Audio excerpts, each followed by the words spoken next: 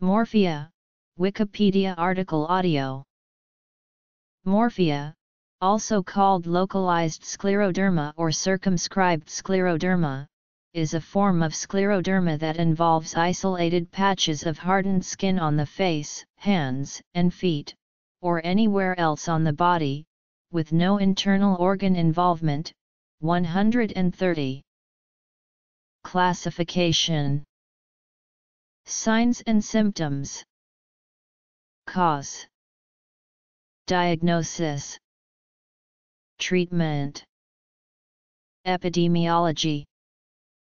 Morphea most often presents as macules or plagues a few centimeters in diameter, but also may occur as bands or inguttate lesions or nodules. 171. Morphea is a thickening and hardening of the skin and subcutaneous tissues from excessive collagen deposition. Morphea includes specific conditions ranging from very small plagues only involving the skin to widespread disease causing functional and cosmetic deformities. Morphea discriminates from systemic sclerosis by its supposed lack of internal organ involvement. This classification scheme does not include the mixed form of morphea in which different morphologies of skin lesions are present in the same individual. Up to 15% of morphea patients may fall into this previously unrecognized category. Physicians and scientists do not know what causes morphea. Case reports and observational studies suggest there is a higher frequency of family history of autoimmune diseases in patients with morphea. Tests for autoantibodies associated with morphea have shown results in higher frequencies of antihistone and anti-topoisomerase IIA antibodies. Case reports of morphea coexisting with other systemic autoimmune diseases such as primary biliary cirrhosis, vitiligo, and systemic lupus erythematosus lend support to morphea as an autoimmune disease.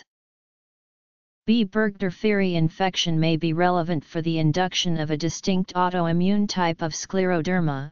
It may be called Borrelia-associated early-onset morphea and is characterized by the combination of disease onset at younger age, infection with B. Burgdorferi, and evident autoimmune phenomena as reflected by high-titer antinuclear antibodies.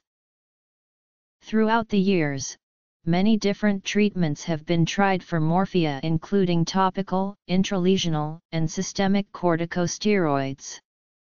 Antimalarials such as hydroxychloroquine or chloroquine have been used. Other immunomodulators such as methotrexate, topical tacrolimus, and penicillamine have been tried. Some have tried prescription vitamin D with success. Ultraviolet A light, with or without psoriolens, have also been tried. UVA-1, a more specific wavelength of UVA light, is able to penetrate the deeper portions of the skin and thus, thought to soften the plagues in morphea by acting in two fashions.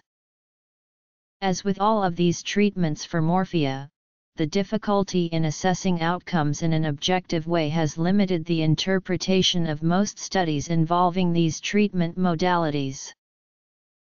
Morphea is a form of scleroderma that is more common in women than men, in a ratio 3:1. Morphea occurs in childhood as well as in adult life. Beth Zeebert is the most famous person with it. Morphea is an uncommon condition that is thought to affect 2 to 4 in 100,000 people.